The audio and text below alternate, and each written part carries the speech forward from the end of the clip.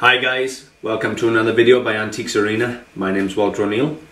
In today's video I'm going to show you some new bits of stock, have a little chat about a few bits I brought from the house, and give you a little update on what's going on at the shop.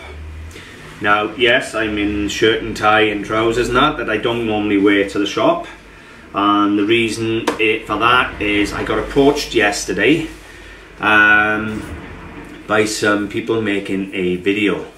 Now they're filming throughout the valley here, so imagine there's 6 or 7 villages in a row all the way up from Pontypridd town centre to Aberdare town centre. In between there's 6 or 7 villages. Each village, you know, has something like 20,000 people in there, and one main street. Well, basically last year they made a video, they selected certain shops in each village and they made a video showing you what the villages or the valleys got to offer people for shopping at Christmas and things like that. Well, they came in yesterday and they asked would I go into this year's film with the shop. So they got, at some point today they're going to come and take some video of the shop and so on, and it's going to be spliced into the film. Exactly what that entails and how it's going to appear at the end and that, I haven't got a clue. But I do know I have got quite a few followers on the other side of the world who will be very interested in the film just to see what the valleys are like, and you'll get to see my shop in the film and that. So when that film does come out now for Christmas, I'll post the link on Antiques Arena for you to actually watch the film. But as I say, how much I'm in the film or how long the shop's in the film for, I don't know. I've just decided to dress a bit smart. I'm going to have a little clean through and just get it looking really nice in you now to get in the film. Last year they had 100,000 views by Christmas. Now 100,000 people watching that film by Christmas are going to see my shop, and 95% of them are local people. Everybody in the areas watches the film to see who they know on there and so on. So that's 100,000 people are going to know my antique shop is in Mountain Ash. So hence the tie, the shirt. Got to be done, guys. It really has got to be done. So that's where we're up to at the moment. Now I've done my new Christmas or December hours. It's the 1st of December today, even though the film ain't going to be published straight away. I've started my Christmas hours from Monday. I'm not going to start them from today, which is a Friday. So from the 4th of December I've got extended opening hours, and this is what's going up in the shop now. So basically Christmas hours and so forth, and my days that I'm closed over the Christmas period. I'm not taking many days off. I'm only taking 6 days off all over Christmas. 3 days for Christmas, 3 days for the New Year. So that's not too bad, 6 days off. And they needed some well-deserved, well-needed family time where I spent some time with the children. So I made those little leaflets last night. They're going to go up on the wall. Something else I've done, I've been selling teddy bears seriously well at the shop. They haven't even got to be labelled. I've had some teddy bears with movable limbs and that, you know, some vintage from the 60s and 70s. I've had some Stifes and that, and they've all gone like that. So I actually took my Stife teddy bears off my website today. I got a little beautiful Stife cat, all got the buttons in the ear. That's how you always tell the Stife. They'll have the button in the ear or a tag. You know, the tag there, the yellow tag in the ear with the button. So I took some Stife teddy bears off my website and I brought them to the shop. This one, the tag's a bit warm, but he's still there. And I also am selling bronze very well. So the cold painted bronze I bought in the summer that I never bothered to do anything with, Stife teddy bear again, got the button in the ear, but this is cold painted bronze. So there's 4 Stife teddy bears that have just been brought into the shop now because I'm selling better in the shop than I'm selling online. Shockingly, I know. Can't explain it. I've had a lady come in and ask me for a really nice cross, so I've pulled a cross off my internet, and that's going to go. she's asked me for that, so that's going to take pride of place on one of the shelves, and when she comes in, that will be for her. So I'm bringing pieces in for people now specifically, but what I am going to do before the end of the day, I'm going to decide which of these I'm going to give away free to one of you people, one of you subscribers. I told you I was going to do a really good giveaway for Christmas. Now you will have already seen the competition video because it's going out before this video, so you'll already know which teddy bear I decided to give away. I'm also going to dig out the book on Wales. I got a full illustrated book on Wales that I'm going to include with this teddy bear for you. So if it goes to Australia, goes to America, goes anywhere, Michigan, anywhere in the world, Ohio, it doesn't matter, you can have a look what Wales is like, and you'll have a Steiff teddy bear. It'll probably be this little boot here, to be totally honest with you. This is the cutest one I got. Gorgeous, original labelling, and some nice little Steiff teddy bear. So that's probably going to be the one I'm going to give away. So whoever wins that on the Christmas draw, guys, I hope you appreciate how beautiful she is. And of course you'll have the book on Wales. So I said it'd be something really nice. You're going to have a Steiff, Margaret Steiff teddy bear and an illustrated book on Wales as your Christmas present off me. And that is my way of saying thank you for all the support that you've all given me. And you have given me a lot of support, and I am very grateful. Now I've got a bag of bits to show you. These are bits I've brought in recently. You haven't seen them yet, as far as I know. I haven't shown you one. Now, I'm going to start off with, believe it or not, a set of 8 tea plates. They are Bristol Crown Ducal, registration number 762055. Now, a set of 6 plates. Normally, I wouldn't have really looked at them. And I tell you where they came from. The gentleman I had to buy off, who I have all my stuff off, he had a little look online to see what they were selling for and that, and he actually wrote a little note on top that 2 sold on eBay for £12 and £15 for a pair, and then priced them up as £8 for the lot. Now I got 8, so if you work out, that's 4 pairs at £15, that's £60. He charged me £8. Okay, so there we go again. That's how it was sold to me. And I was there and I was, oh, really? That's an awful lot of money just for a couple of tea plates that I don't really buy and sell that often. So he said, well, have a look yourself. Do you know why I had a look? Some people for a set of 8 were asking £100 for a set of 8 of these bloody tea plates. I don't see what's so special about it. I really don't. They're all perfect. Pattern is Bristol, Crown Ducal, you know.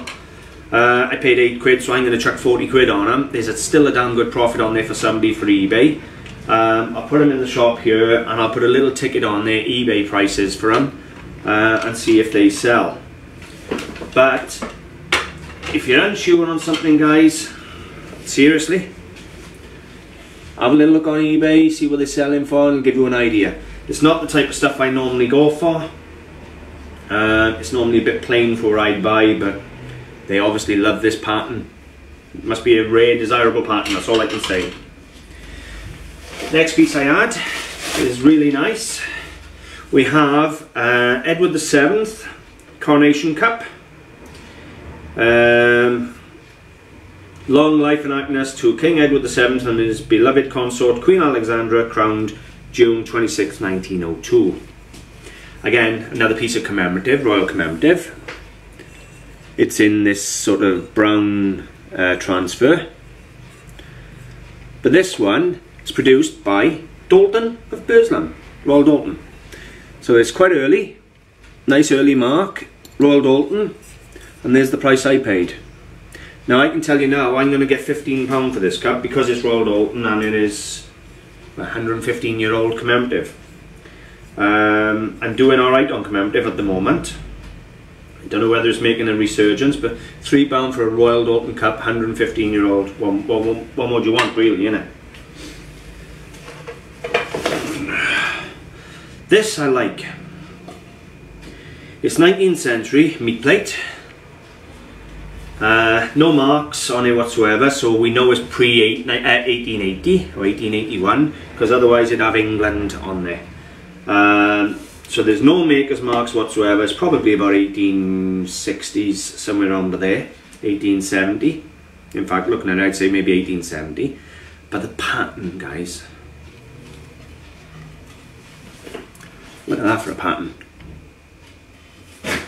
Now I've got a book on transfer printed way, and I haven't had a chance to look this pattern up yet. But we have a dragonfly. Is it a dragonfly?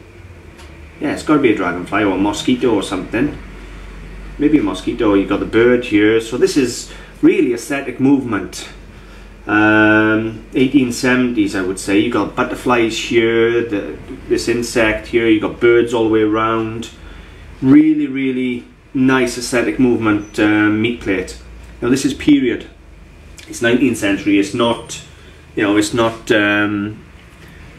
modern copy. You can see all the orange peeling in the glaze, everything.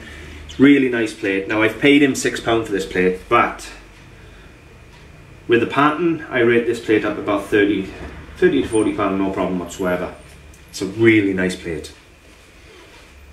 You have to, if I cut you off, guys, it's because someone's coming in, even though I'm not open yet. The door's unlocked, but they got someone looking in the window there.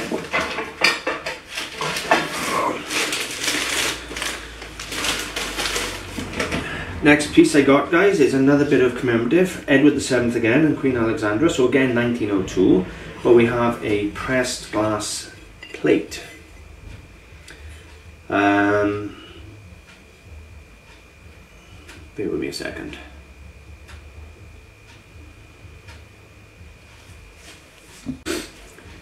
Sorry about that, guys. Right, so we got Edward VII, pressed glass plate. There we go. You can see there, it cost me £2. You know, you got the rampant lion here, the British flag, Edward VII and Alexandra, and then the depiction of the two of them together there with 1902. £2 for a pressed plate of this age. It's not going to struggle to get £12 or £15 in the shop, let's be honest. They're going to take one look at that in the shop and they're going to go, I'll have that for the 15 quid, thank you very much. They think they're having a steal. I had it for 2 quid.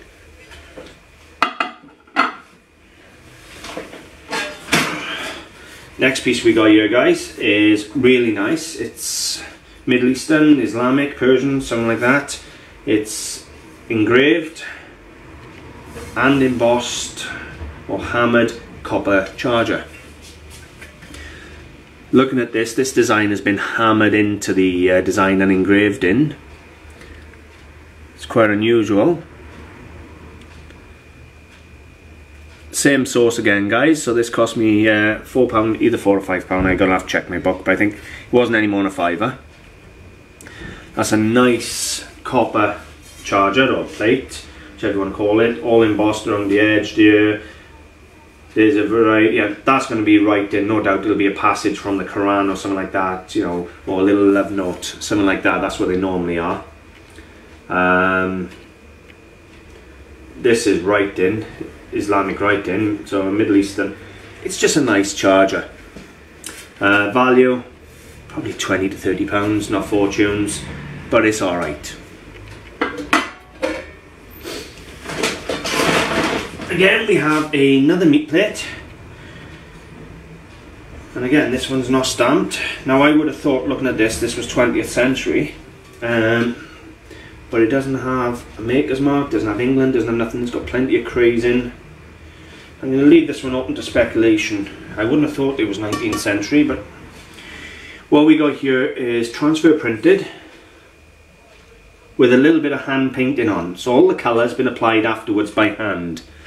You have the ducks flying home, or flying south or north, whichever it is.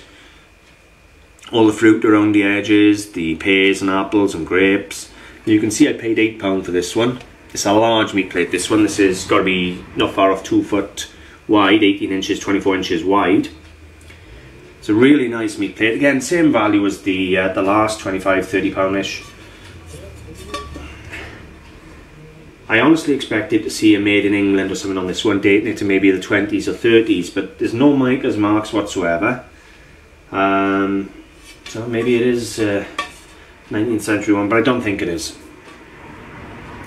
But either way, just on the decorative merits alone, you got the castle here on the banking, you got the lake, or almost a loch, and you got the birds. It's a nice charger, or meat plate rather.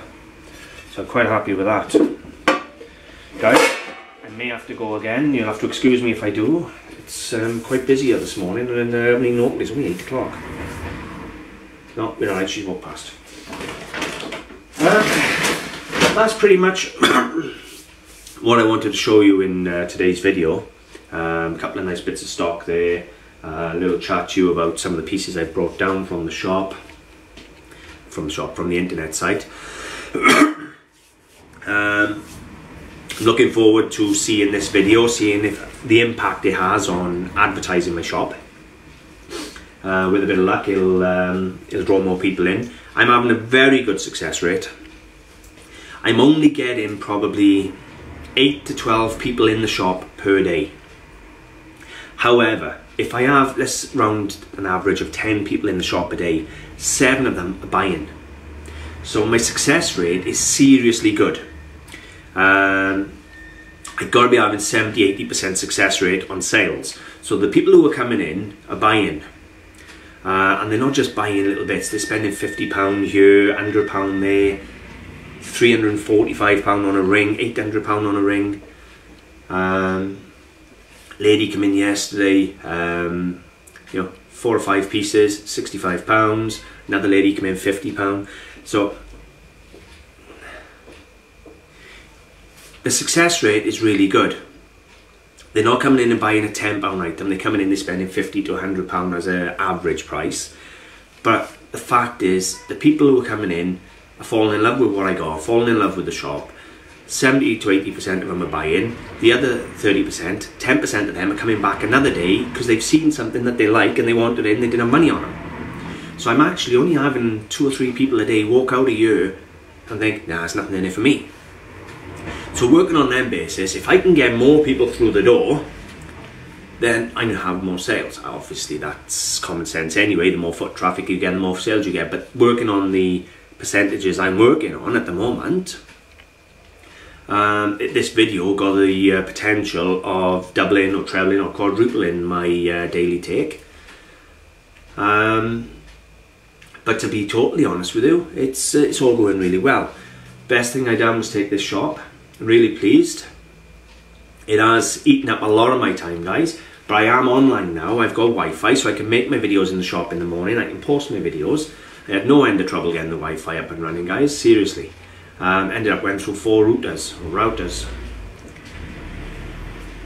You'll have to excuse me, he's a lady who's been back and forth the window 4 times already this morning. I'm in Northern weather to come in.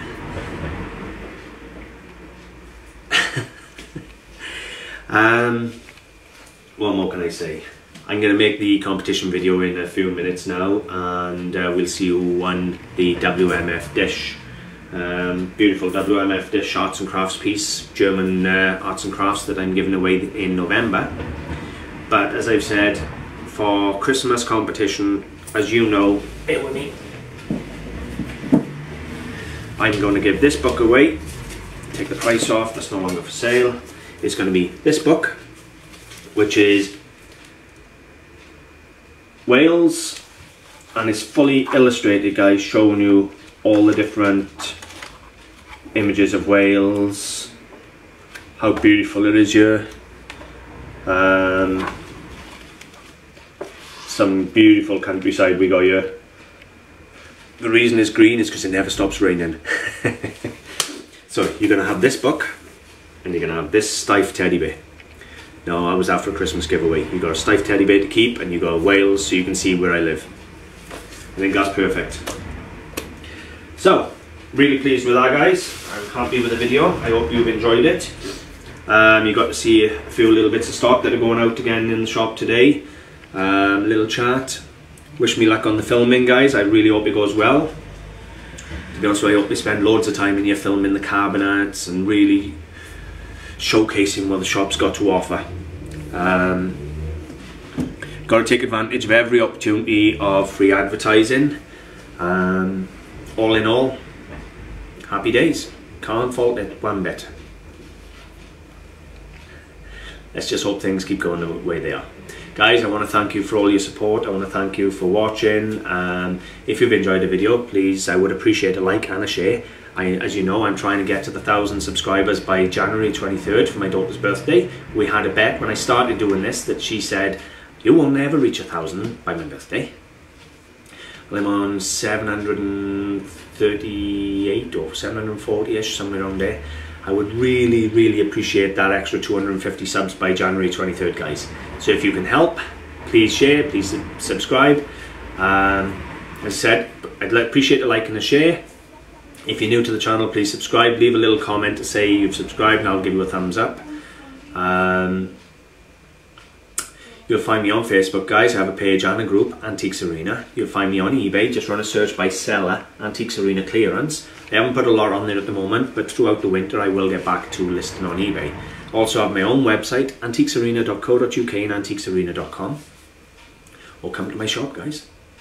You will find me at number 78 Oxford Street, Mountain Ash, CF45 3 Hotel Bravo.